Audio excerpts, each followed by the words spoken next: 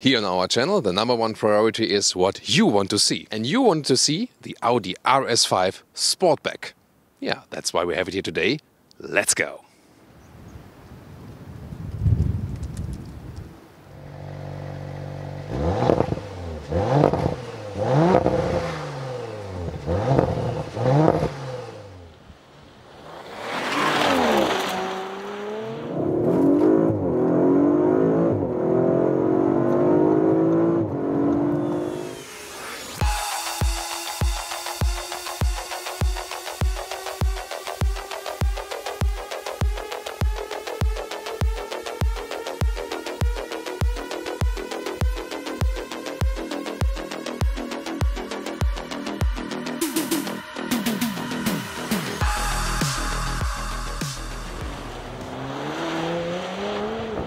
In the front, the A5 in general has this design line that goes all the way to the front grille from every single direction. Really interesting. The RS5 then, sinister here with the glossy black, and you can also get the Audi rings in black if you go for a black design package. RS5 badge, strong lower spoiler. You can also get the carbon fiber accentuations if you like, and then matrix LED are from standard equipment, and what a cool daytime running light. An option you can see it here with the blue accentuations. There's also the laser light available with a dark background. And these are the cascading turning indicators. Always a great show. Guys, this is one of the rare occasions where the car does not move, where the camera does not move, but you could leave the picture for 10 minutes and it would still be beautiful.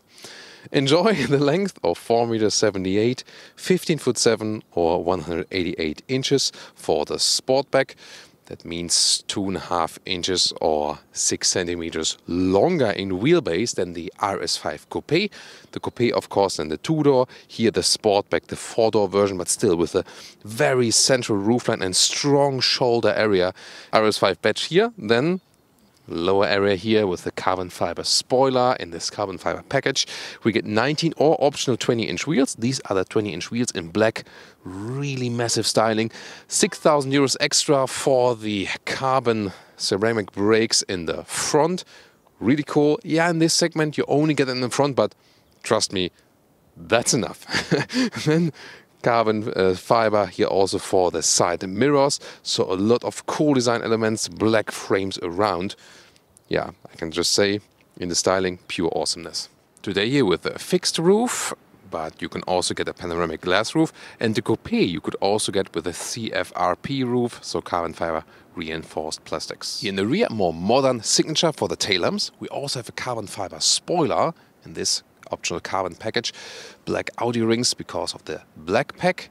RS5 logo, and then the lower part really cool with this diffuser style honeycomb structure on the inside. There is a sports exhaust as base, but this is the optional sports exhaust. You can see it because that's the black styling. Then there's a valve also on the inside, and you already heard some of the sound experience. Then, as for the suspension, you get a fixed RS Sport suspension or the DRC. It's a dynamic ride control, and this has then 3 different levels: stiffer, normal, or really comfortable. It's not adaptive in each mode, but fixed 3 modes, and that of course makes the riding at least a little bit adjustable. We also have it here today. And not to miss the cascading turning indicators here at the rear.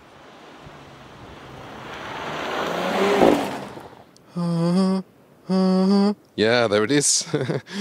The V6, 2.9 liter bi-turbo, 450 horsepower, 3.9 seconds is the acceleration figure. Quattro all-wheel drive, but with a rear-wheel bias. 40-60% is the standard distribution. I think we can live with that.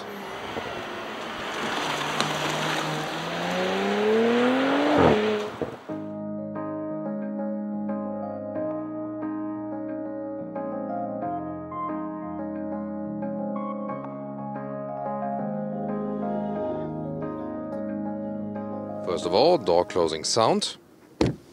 Yeah, really solid for a vehicle that has frameless doors. Alcantara at the inside of the doors, then carbon fiber inserts here as well. Great build quality and lovely sporty features like these RS5 entry badges.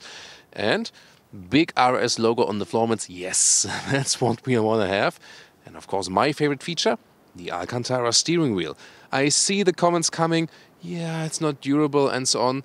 Trust me, it's more durable than you think. And there are also cleaning tips for Alcantara steering wheels, and you will enjoy it every single moment you drive it. Better grip.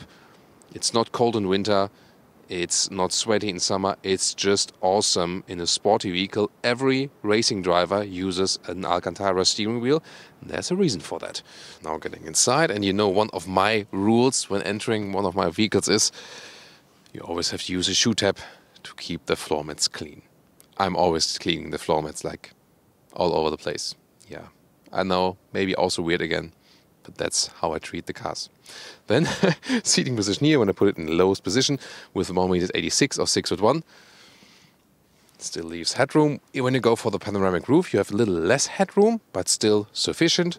Interior overview, soft touch here, but here a little bit of mixed elements and styling and gaps. That can be done better, meanwhile, I think, but cool build quality here. The carbon fiber inlet, Quattro logo, and my favorite clicking sounds, climate unit elements. This is my all-time favorite AC unit ever. I hope it never goes away, but we've seen it. Sometimes it will maybe go away and be a touchscreen also. I hope it won't. This is really so straightforward, but so high class in how it feels, and also with the metal knurling around. Here then with this hovering function. So yeah, that's also a fancy detail for sure. Instruments, you start with 7-inch small screen and analog dials. These are the full 12.3-inch digital instruments. And here, since the facelift in the middle part, you've already seen a 10.1-inch screen, new one with touchscreen. The MMI knob is gone in the middle part, but you can easily reach it here, and there's a good menu structure. Also soon more deals to that. Lower part with USB-A supply, 12-volt power supply, start-stop button as well. And then adaptive cup holders, so a small cubby hole right here. And you have this converter automatic gearbox shifting lever with a nice Alcantara covering. And for the passenger, if it's like, Thomas, your music is too loud again, then the passenger can tune it down. Maybe they should leave this knob, right? Then here the armrest, soft covering. You put it up, and then there's USB-C supply now and an inductive charging mat. This B&O optional sound system is really cool, I can tell you. And this is, by the way, one of my all-time favorite trance songs. You should tune into that. I just love this song, and I love this sound system. Awesome. Really, really cool. I would recommend it. Once again, back to the Apple CarPlay menu. It's a good integration, and I think, once again, straightforward menu. Yes, the MMI knob is gone, but you can very well live with this touchscreen system. The rear view camera is so far so good in one way, but in another way, the resolution meanwhile could be better. Now getting on the inside, in the rear, and whoa, this was close. We have it in slow-mo. Oh wow, that was really close. That's the thing about the sporty looking vehicles. However, if you think about the comparison to the RS5 Coupe, here, this thing is, I can still sit here. Again, remember, this here 2.5 inches or 6 centimeters longer in the wheelbase than the Coupe.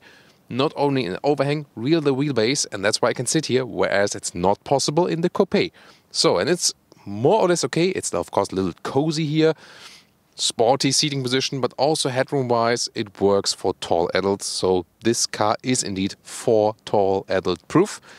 Soft touch at the inside of the door, and again the nice Alcantara. So once again, top in the build quality. And we have Isofix at the outside of the seats, and we have these cup holders which are really massive, can be folded out like this. Middle console, 2 USB-A chargers, and also a rear climate unit. You can also get rear seat heating. In the trunk, the cool thing here with the Sportback is this fastback opening, so very good access, and you can see here no problem with the cabin trolley. Already folded one of the seats. There's also ski hatch available. Underneath some more space, and they put the battery here in the lower back part for the balancing reason, for the weight. And then here, the normal length is just a little over a meter or a little over 40 inches, and the width the same, almost just a little under a meter or under 40 inches, and the height here to the cover, we are at 20 inches or about 50 centimeters.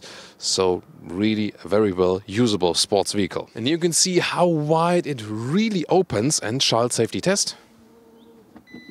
Yeah, that's also very well done. And here, once again, really very well accessible, almost like driving in an estate.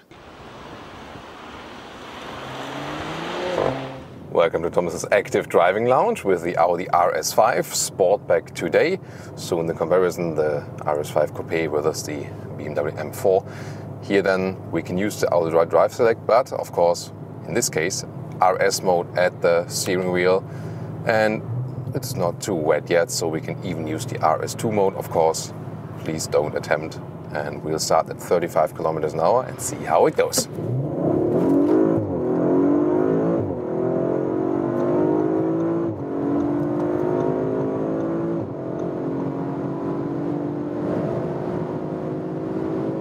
That's 200 kilometers an hour, 125 miles an hour.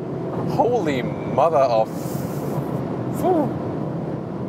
That is awesome. And I mean, it was of course kind of extreme, but at the same time so calm and collected. And now here at 200 kilometers or 125 miles an hour, lane change like nothing. Suspension is set on a stiffer tone. And I mean, wow. Noise installation is still quite good. Not, of course, a comparable level to an Audi S8 we had recently. But wow, how much I'm controlling of this vehicle. This is a pure driving machine. And now, hard on the brakes here. Yeah, whoa, what a braking performance, awesome. Actually, the brakes were almost more impressive than the acceleration even, so that was really super cool. We have the DRC mounted here, as I told you earlier, dynamic ride control, and this means it's not the fixed RS sports suspension, but here it's not adaptive in a way that it really varies in the mode, but you can pick 3 different modes, and these 3 different modes are fixed then. So comfort, auto and dynamic. And when I use the RS modes here at the steering wheel, we are in this fixer or stiffer dynamic mode. And this really brings us more performance here when, cornering and of course keeping it stiff and highway speed and so on. That's really cool, but of course less comfort than in everyday driving life. And I let myself drop back a little bit here so I can lower the window and use also the shifting pedals, show some of the sound. Nice, nice, nice. So this 2.9 liter V6 bi-turbo with the Quattro all-wheel drive, and this is still here the classic Quattro all-wheel drive we all want to have. 40-60% distribution as a standard, and then it varies a little bit, but definitely always rear-wheel bias. And here, getting off the motorway, we'll soon head on again.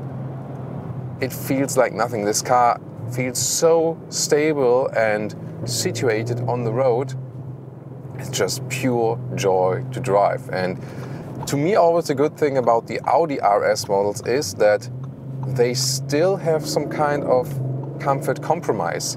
So if you compare them to Mercedes AMG top models and the BMW M top models, they are even stiffer as for suspension setup and so on. And you might want to have that, but maybe not. So yes, the S5, for example, is still more comfortable, of course, than this one. So the question is, how much comfort? What is your compromise between sportiness and comfort, and in which direction do you want to move it? And let's go into the RS mode once again, RS2 mode also, because this sets everything on the sporty mode. And what happens when we are already at about 80 kilometers an hour, like 50 miles an hour, and accelerate it out? And goodbye, everyone.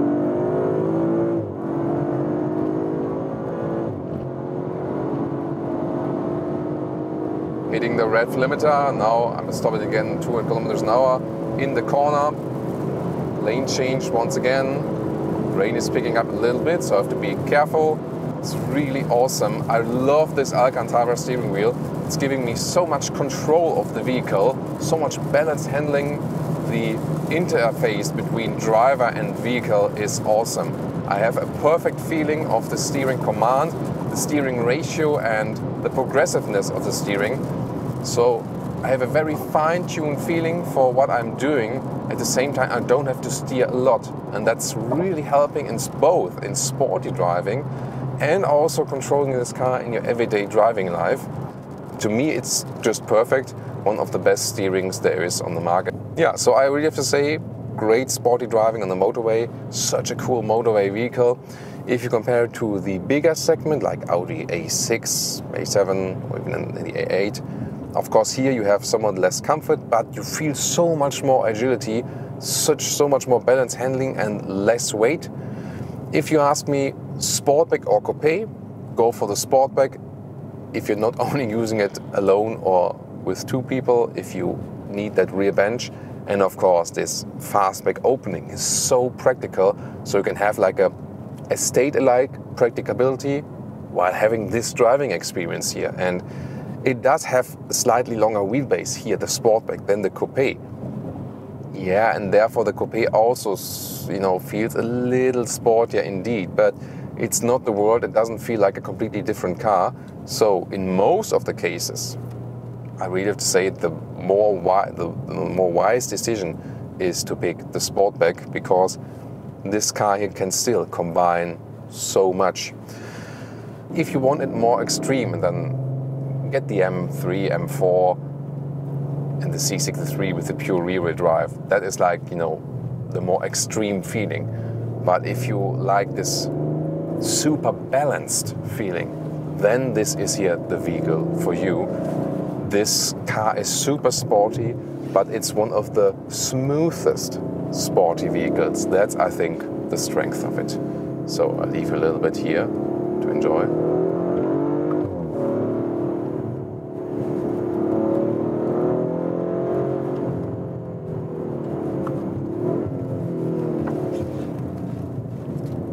And now, how much understeering do we really get? Let's see. Little bit maybe, but I mean, still really cool. Of course, we cannot accelerate it out that much and then have like rear wheel spin, but still.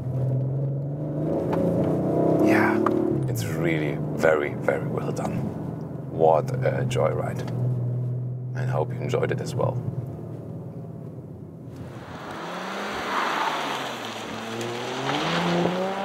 And now to our conclusion for today with the Audi RS5 Sportback. I mean, what a design, really awesome. To me, one of the most beautiful Audi models overall.